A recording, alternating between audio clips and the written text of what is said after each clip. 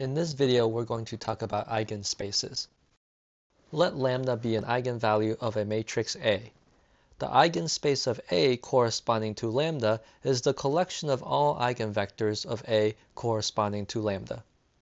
From our previous video, we learned that the eigenvectors corresponding to an eigenvalue lambda are the solutions to the equation A times x equals lambda x. And this equation we were able to rewrite as A minus lambda I times x equals the zero vector. Now, if I want to find the solutions to this homogeneous equation, essentially I'm looking for the vectors x so that when I multiply by the matrix A minus lambda I end up with the zero vector. So what I'm looking for is the null space of A minus lambda I. So if we want to find the eigenspace of A corresponding to lambda, what we need to do is find the null space of A minus lambda I. Let's look at some examples. Let A be the matrix 1, negative 1, 2, 4, and suppose that we know that 2 and 3 are eigenvalues of A. We're asked to find their corresponding eigenspaces. So let's start with the eigenvalue lambda equals 2. So what we want to do is find the null space of A minus 2i. Now A minus 2i is the matrix 1, negative 1, 2, 4 minus 2 times the identity matrix, which gives me negative 1, negative 1, 2, 2. To find the null space, I want to row reduce the augmented matrix negative 1, negative 1, 2, 2 augmented with the zero vector. But as we've learned before, we don't really need to have this augmented part. We just need to row reduce it, and in the end, keep in mind that each of the rows correspond to an equation that equals 0 on the right-hand side. When we row reduce this, we end up with 1, 1, 0, 0. Now, to find the null space, what we want to do is solve the homogeneous equation A minus 2i equals 0. And we want to write the solutions in parametric vector form. So what I'm going to do is rewrite this row in terms of an equation. So I have x1 plus x2 equals 0. So my solution in parametric vector form would be the vector x with entries x1 and x2. And I'm going to rewrite x1 in terms of the free variable x2. So I have negative x2, x2. Factoring out the x2, I get x2 times the vector negative 1, 1. So the solution to the homogeneous equation A minus 2i equals the zero vector consists of vectors of the form x2 times negative 1, 1, meaning all scalar multiples of negative 1, 1. So we can say that the eigenspace corresponding to 2 is the span of the vector negative 1, 1. So this tells me that the set of all eigenvectors corresponding to 2 are multiples of the vector negative 1, 1. And we can check. If I take A times the vector negative 1, 1, I get 1, negative 1, 2, 4 times negative 1, 1, which gives me 1 times negative 1 plus negative 1 times 1, 2 times negative 1 plus 4 times 1. This gives me the vector negative 2, 2, which is 2 times negative 1, 1. So this confirms for us that the vector negative 1, 1 is indeed an eigenvector corresponding to the eigenvalue 2. Now let's try to find the eigenspace corresponding to the eigenvalue lambda equals 3. So again, I want to find the null space of A minus 3i. So A minus 3i is the matrix 1, negative 1, 2, 4 minus 3 times the identity matrix, which gives me here negative 2, negative 1, 2, 1. Now, when I row reduce this matrix, I get 1, 1/2, 0, 0. Now, the first row of this matrix tells me that x1 plus 1/2 x2 equals 0. So writing the solution to the homogeneous equation in parametric vector form, we have x with components x1, x2. x1 can be rewritten in terms of the free variable x2. So that's negative 1/2 x2, x2. Factoring out the x2, we have x2 times the vector negative 1/2, 1. So the null space of A minus 3i consists of all scalar multiples of the vector negative 1/2, 1. Which means the eigenspace corresponding to 3 is the span of negative 1/2, 1. Now, if we want to avoid fractions, what we can do is take that vector and multiply by 2. So this is the same as the span of the vector negative 1, 2.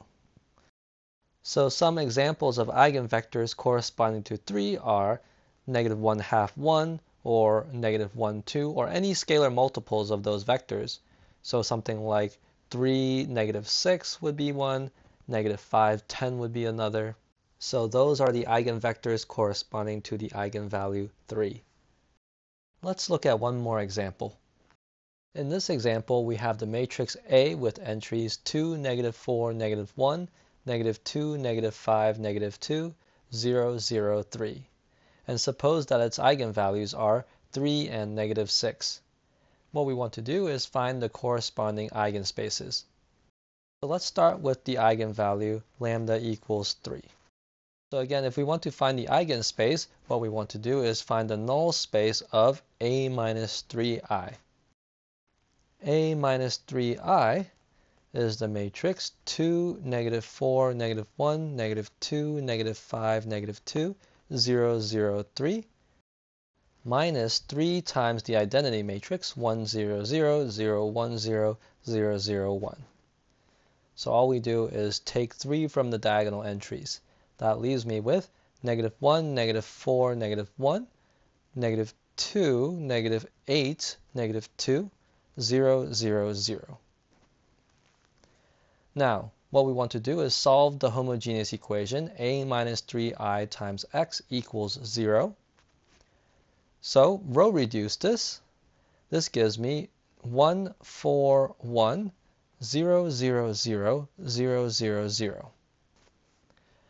Now, I have two free variables, x2 and x3.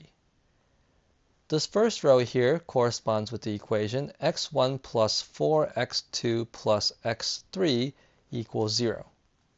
So when I go to write my solution, I have x equals the vector x1, x2, x3. x1, when I write this in terms of the free variables, gives me negative 4x2 minus x3. x2 is just x2, and x3 is just x3. Writing this vector in parametric vector form, we get x2 times the vector negative 4, 1, 0, plus x3 times the vector negative 1, 0, 1. So the solutions to the homogeneous equation are linear combinations of the vector negative 4, 1, 0 and the vector negative 1, 0, 1. So we say that the eigenspace corresponding to the eigenvalue 3 is the span of the vectors negative 4, 1, 0 and negative 1, 0, 1. So again, this gives me a description of all eigenvectors corresponding to 3. So for example, negative 4, 1, 0 is one eigenvector, negative 1, 0, 1 is another, and I can take linear combinations of them. For example, if I add those two vectors together, negative 5, 1, 1 would be another eigenvector corresponding to 3. Now let's find the null space corresponding to the eigenvalue lambda equals negative 6. So this time we want to find the null space of A minus negative 6i, or A plus 6i.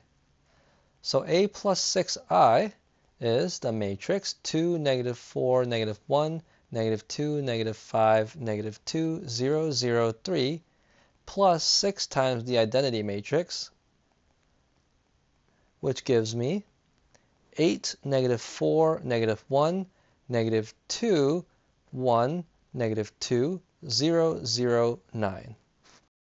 To find the null space, I want to row reduce this. And when I do that, I get 1, negative 1/2, 0, 0, 0, 1, 0, 0, 0.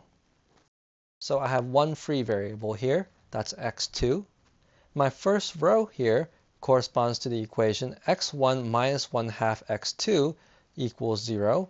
And my second row corresponds to the equation x3 equals 0. So my solution is x, which is the vector x1, x2, x3. Rewriting my basic variables in terms of the free variables, I get 1 half x2, x2, and x3 is equal to 0, so I have 0 there. Factoring out the x2, I am left with 1 half, 1, 0. So the null space of A plus 6i consists of all scalar multiples of the vector 1 half, 1, 0. So we say that the eigenspace corresponding to negative 6 is the span of the vector 1 half, 1, 0. And if I want to avoid fractions, I can take that vector and multiply by 2. So I can say that this is also the same as the span of 1, 2, 0. So that's how you find the eigenspaces for a matrix if you know the eigenvalues. And that's where I'll end this video. In our next video, we'll talk about how to find the eigenvalues of a matrix.